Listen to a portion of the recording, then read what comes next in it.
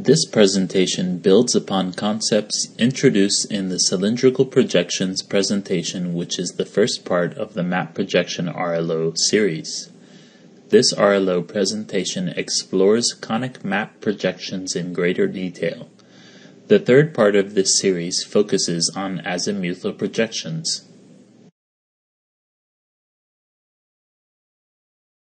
Recall that there are three primary developable surfaces for projecting the spherical Earth's surface on a two-dimensional map plane: a cone, a flat plane, or a cylinder. This presentation focuses on the family of conic projections.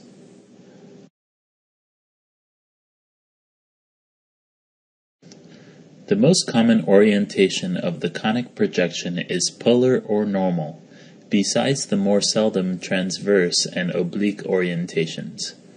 In the polar orientation, the center point of the conic projection surface is directly above the pole. For this orientation, the graticule has two distinct properties. First, meridians are straight lines that converge at the pole. Second, parallels are arcs of circles that are concentric around the pole. Consequently, parallels cross all meridians at right angles. The case of a projection describes whether the developable surface is tangent to the globe or intersects it. The resulting lines of tangency or intersection are called standard lines.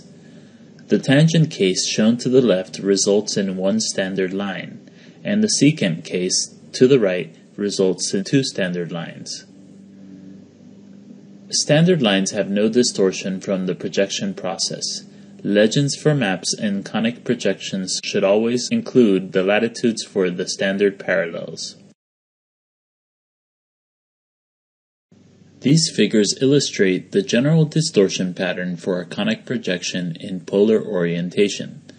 For both the tangent and the secant case, the color band shows that the lines of equal distortion are lines parallel to the standard lines.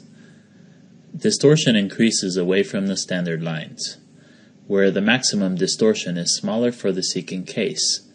Since distortion is constant along parallels, conic projections are commonly used to map regions of long east-west extension.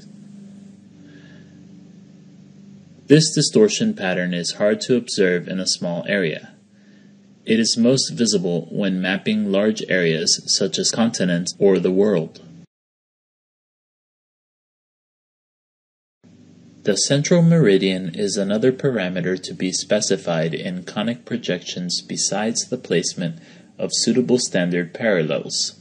The central meridian is usually located at the center of the longitudinal range. It is the single line of longitude that is truly vertical on the map and runs parallel to the y-axis.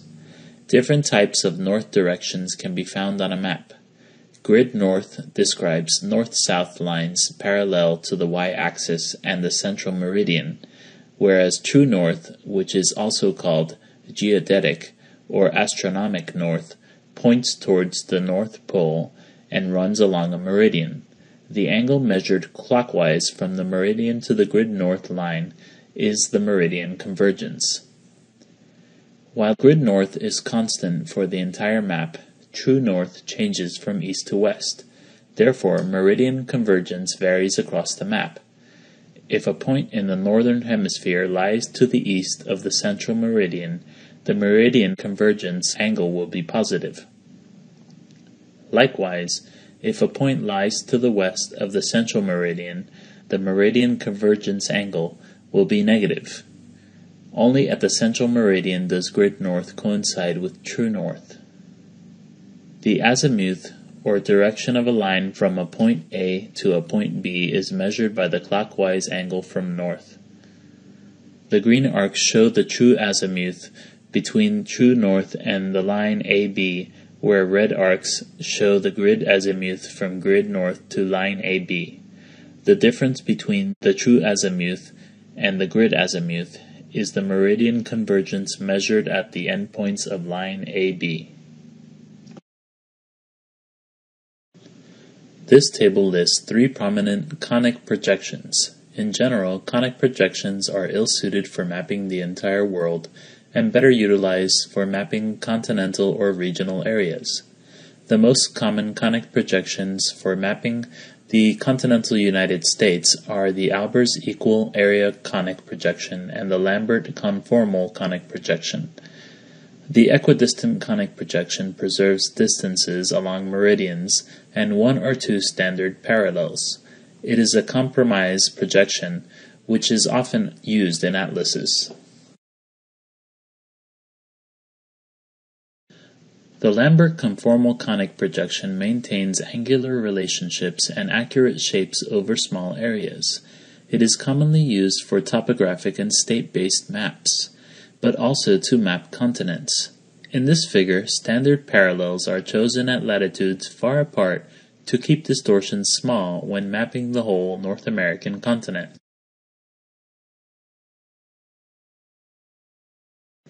For conic projections in normal aspect, the scale factor varies across the north-south extent, while it does not change in east-west direction.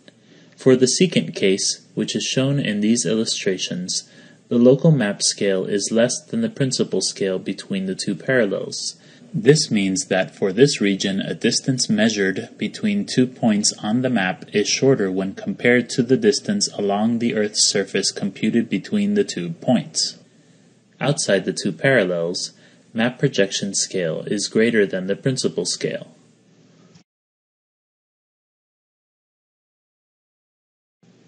Since scale distortion between and near the standard parallels is relatively small for the Lambert conformal conic map projection, it provides good directional and shape relationships for mapping a mid-latitude area of a greater east-west than north-south extent, such as the 48 conterminous states. In mapping the 48 conterminous states, standard parallels are usually chosen at 33 and 45 degrees north.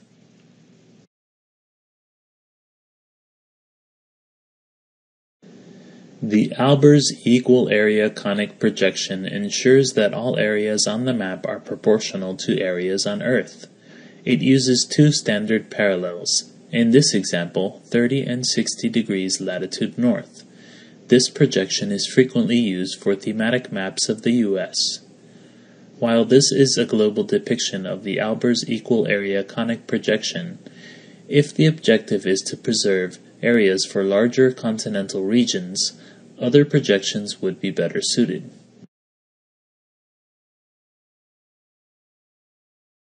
The Tissot indicatrices for the Lambert conformal conic projection are all circles, indicating no angular distortions and the preservation of shapes in small areas.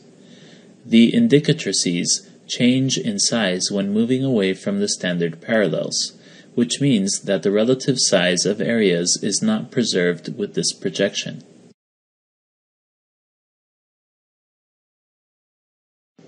For the Albers equal area conic projection, the Tissot's indicatrices are circles along the standard lines.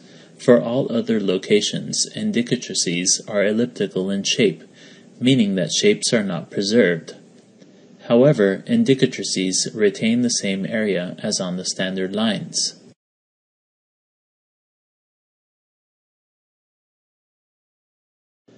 While Tissot indicatrices visualize pattern distortions, we will give a small numerical example to quantify map distortion for selected map points. We use the U.S. contiguous Lambert conformal conic map projection with standard parallels at 33 degrees north and 45 degrees north, with only the southern standard parallel being visualized here. The map contains 4-point pairs. The 2 points in each of the 4-point pairs are 0.1 degrees apart in latitude and located on the same meridian.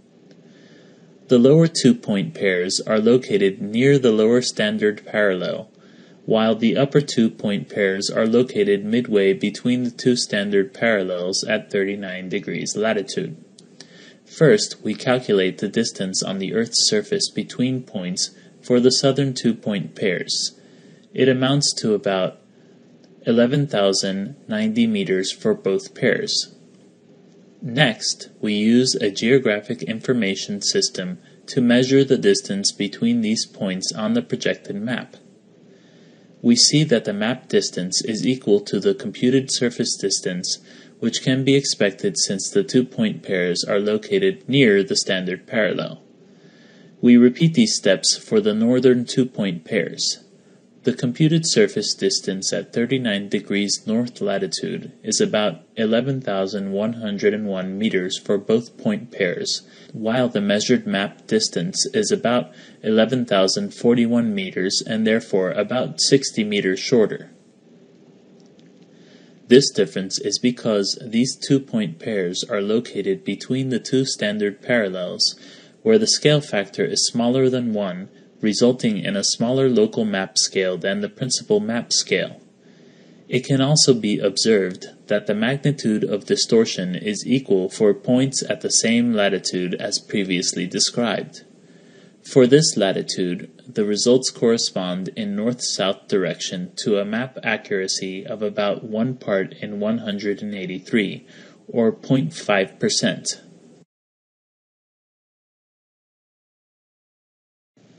Now we apply the same procedures to points that are located on the same parallel. The map shows 4-point pairs that are 0.1 degrees apart in longitude and located at the same latitudes as before. Analyzing the southern group of points, we can see that also in east-west direction, the measured map distance equals the computed surface distance within each point pair. As expected, there is no map distortion along the standard parallel.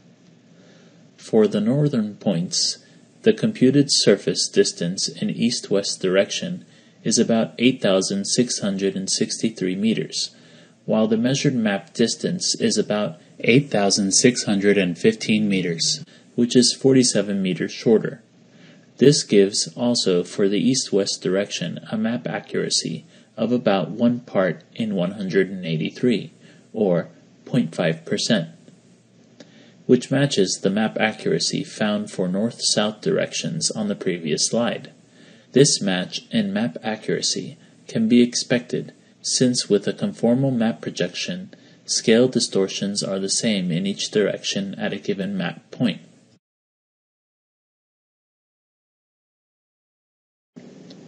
While the Lambert conformal conic projection can be used to map a whole continent, it is also used for mapping selected zones within the state plane coordinate system, in particular for those zones with a large east-west extent.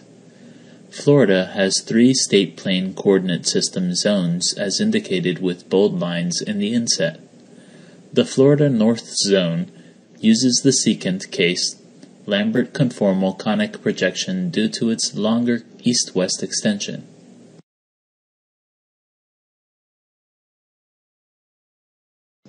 The Florida North Zone has a central meridian at 84.5 degrees west, which lies to the west of the state capital, Tallahassee. This zone has 2 standard parallels at 29.583 and 30.75 degrees north. The latitude of the origin for the coordinate system is at 29 degrees north. The intersection of latitude of origin and central meridian determines the original origin of a projected map coordinate system. To simplify calculations in a coordinate grid, only the upper right-hand quadrant of a plane coordinate system is normally used. This results in all easting and northing coordinates being positive. To make this feasible, a false easting and a false northing may be used to shift the origin of the coordinate system by adding an arbitrarily large value to the easting and northing coordinates respectively. In state plane coordinate systems, the original origin often lies to the south of all points but does not lie to the west of all points.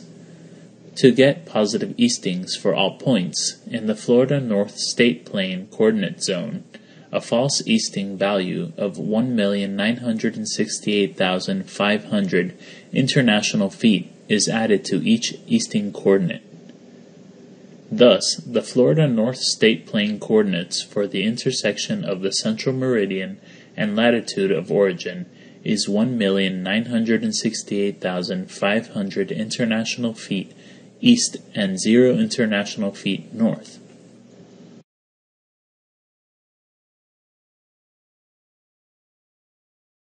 Map distortion on global and continental areas can be significant.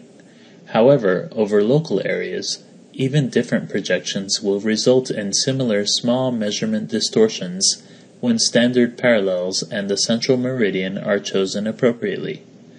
This is illustrated in a comparison between the Lambert conformal conic and the equidistant conic map projection. In the given example, the two maps of Kansas have the same extent in north-south and east-west direction. Further, they share the same central meridian and two standard parallels.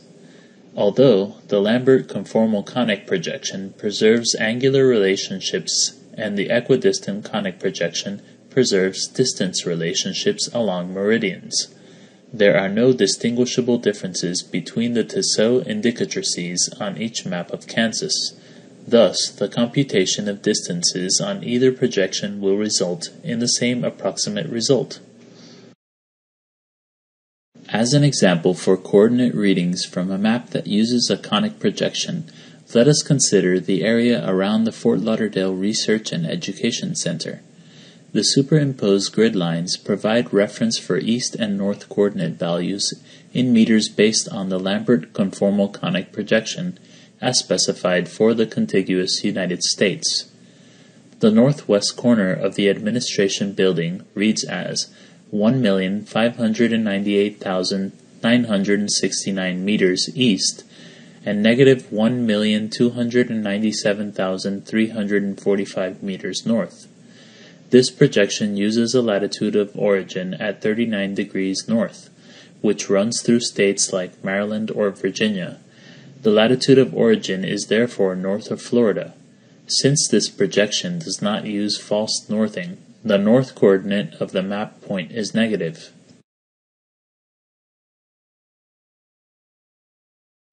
This image is additionally superimposed with a graticule shown in blue. Since a conformal map projection is used, parallels and meridians intersect at right angles. Also, one can see that the map grid and the graticule are not aligned. The central meridian of the used Lambert conformal conic projection is located at 96 degrees west, while the campus area shown is located at about 80 degrees west.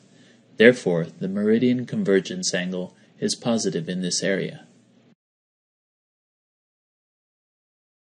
This slide summarizes the presentation. It started with an introduction to distortion patterns of conic map projections. Distortions are smallest near the lines of tangency or intersection. Next, meridian convergence was explained, which varies across the map. Finally, this module showed some conic projections that are commonly used to map the entire U.S., or that are used in the state plane coordinate system to map its zones.